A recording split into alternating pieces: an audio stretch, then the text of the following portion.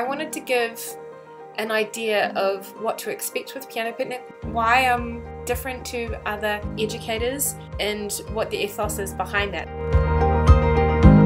Teach pianists to embrace creativity through their curiosity. That's it in a nutshell.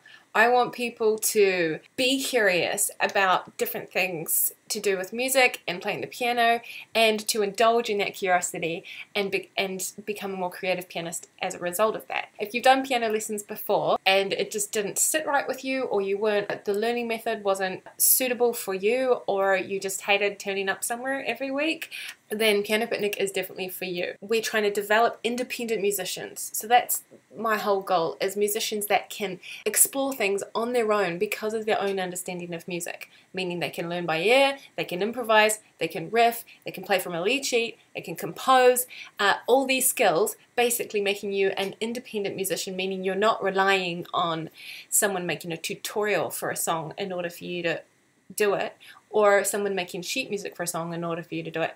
You just have your own musical freedom, meaning that you can do stuff yourself. Traditional is teaching you to read sheet music and play exactly what's on the page, right? The creative method of learning is learning by rote, by ear, and by understanding theory, to understand the way music works so that you can play off the page. So, traditional teaches you to play on page. Creative teaches you to play off page. When a baby is born and they grow up, they will learn to listen, to feel, and understand language before they speak it, right? They take on things like tone of voice, your expression, the situation in which you're saying something, all these ways that we learn what language is, and understand, and then they make some cute noises, and then eventually they can speak the language, right, and make up their own sentences and express themselves through the words that they say. It's the same for music. If we think of it like that, in terms of learning music, it doesn't make any sense to read and write before we understand tone, expression, we can get the idea of what music is meaning. We are opening our hearts, our minds, and our ears to listen, to feel, to understand music, then to speak our own sentences with that music, right? So that we can express ourselves in this musical language.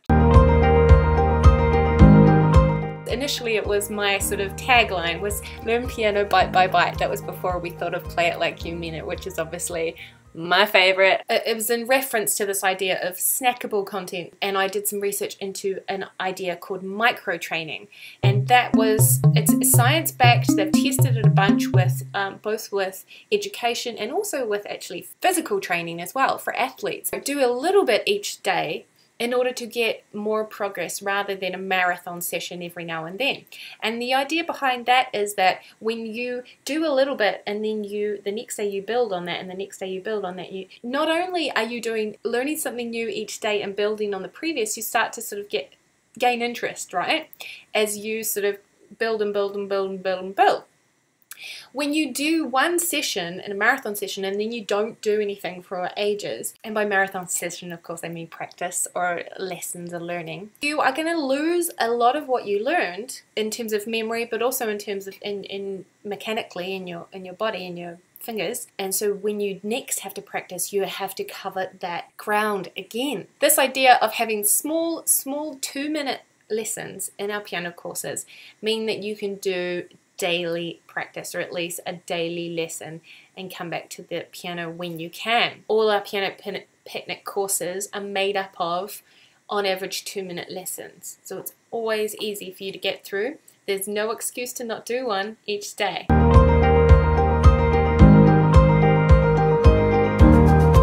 People ask me, what grade should I be for this course? I'm grade 8. And so I don't know if this is going to be appropriate for me because I've done all the way up to grade 8 classical piano, or someone's only, you know, at grade 1, they've just started out, they've done a couple of traditional lessons and they're like, oh, I don't know if I'm going to be able to do this. The thing with Piano Picnic is that I've done away with grades, not just because I hate rules, but also because we're talking a bit about exploring your curiosity. So the courses are grouped in terms of topic, not in terms of level. We've got a course on learning by ear, we've got a course on playing from a lead sheet, we've got a course on improvising. You know, they're grouped in topics and skills rather than this level, this level, this level. And what that enables you to do is to follow your curiosity. If learning by ear is really calling to you right now and that's your desire, you can go and do that, and that course will take you from beginner stage to being able to the basics of playing songs by ear. And the thing is that you can be grade 8 piano traditionally and still need to start from the beginning in terms of creative skills, because we're just not taught those creative skills and to listen properly and to interpret and all those things with even being at such an advanced level of playing from the page. This is why the Piano Picnic curriculum is based on topics, not grades. Grades are kind of irrelevant in the Piano Picnic universe.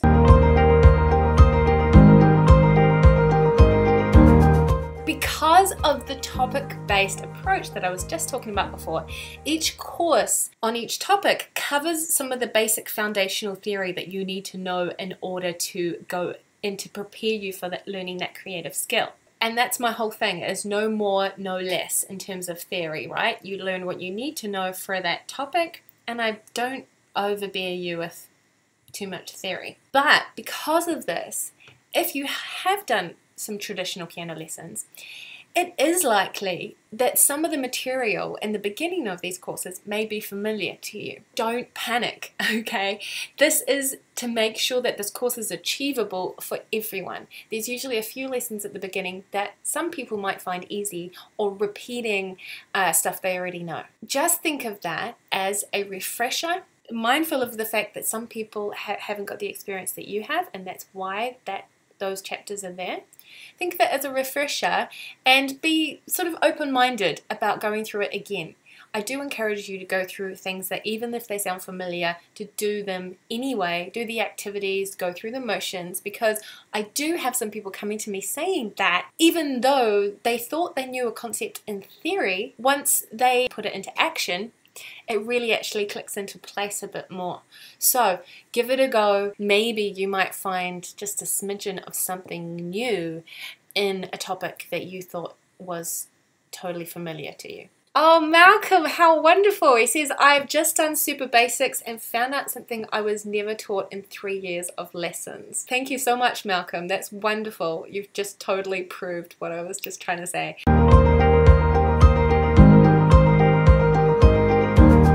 People come to me and they're like, I've watched the video, but it's not sinking in, and I don't have the skill that I'm supposed to have that's in the title of the course, right? Improvising. I've watched all the videos and I still can't improvise. I like to reference the movie The Matrix. Have you guys seen The Matrix? And there's a scene where they run to a helicopter and Neo says to Trinity, do you know how to fly a helicopter? And she's like, it's going hooked up to the computer, right? Now I do. And she's just downloaded the information to be able to know how to fly a helicopter. Thank you. I know. But we can't, unfortunately that hasn't been discovered yet. We can't do a plug into the back of our head and just download skills. We can't just stream the videos and binge and hope that we will understand the concepts. The theory has to be understood and the skills have to be practiced and applied. Clarity comes from engagement. So the theory will always sink in better, the understanding, even if it seems really weird, as soon as you start doing it, it's going to start making sense when you're applying it. Get it under your fingers is the best thing I can say. I can show you what to do, but you really have to go and do it if you really want to gain those skills properly.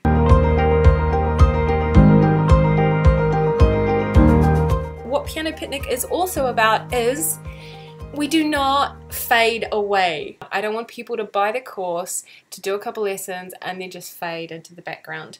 We celebrate. So every time you get through a module or a video lesson, or through the end of a course, or you finish a coaching replay, or you actually just do a whole week where you manage to actually sit at the piano every day, we celebrate. Tell us, I want to celebrate with you. That's what we do, because we need to get those little dopamine hits of feeling good about ourselves and feeling good about the small progresses we made, and reminding ourselves that this is what we want, this is why we do this, rather than not celebrating and thinking, oh, it's not that big of a deal, and then just you will just fade away. So we need to keep that vibe up there, and I'm here for you. I got vibe for days.